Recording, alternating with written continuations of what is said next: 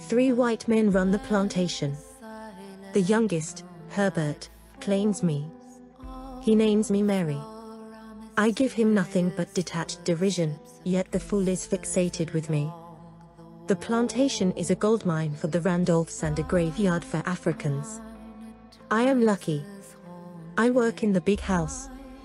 I am soon with child, but unlike other such girls, I remain in my owner's bed.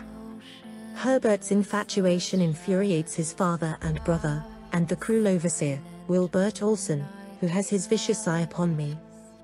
They are evil men. I despise Herbert, but he is the best of a wicked lot.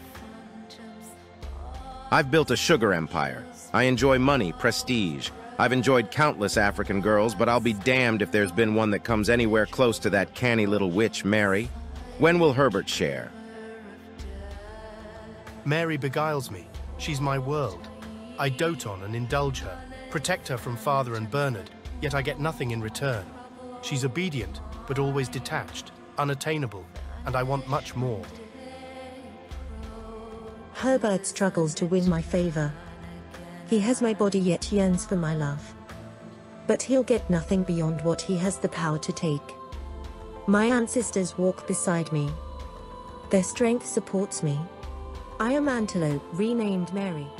Watch for further episodes or read the complete saga of my incredible journey. Antelope by Marea Whitley. Available at Amazon and other online bookstores.